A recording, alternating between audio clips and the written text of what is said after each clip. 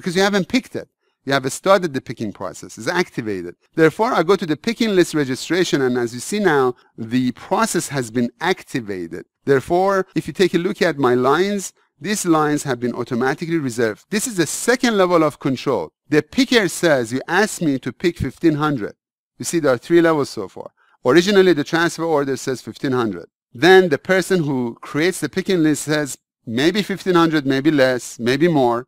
And the third level, which is right here, the person, the actual person who is supposed to do the picking says, I couldn't pick that many. Maybe I didn't have enough. You thought I have enough in there. Maybe I don't have enough capacity. Maybe I don't have enough time. Maybe I want to do a breakdown because of my restrictions on the warehouse. That's the third level of control. So therefore, right here, you could specify update all. And if it's serialized, of course, you have to reserve them. You have to pick a right serial number. Now, the status is changed to picked. If I go back to the transaction, you see that indeed on warehouse 100, you have picked 1500.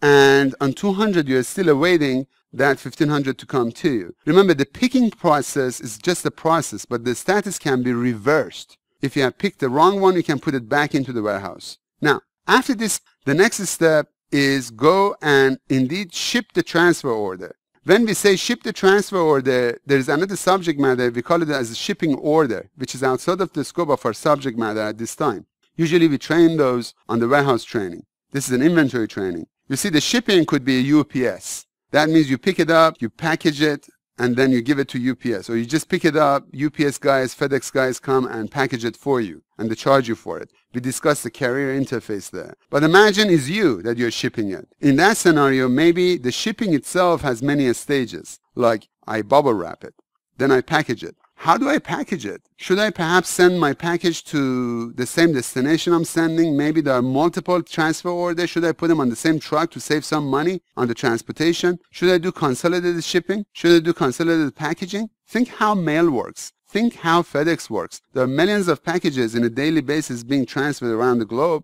But what do? They have distribution center.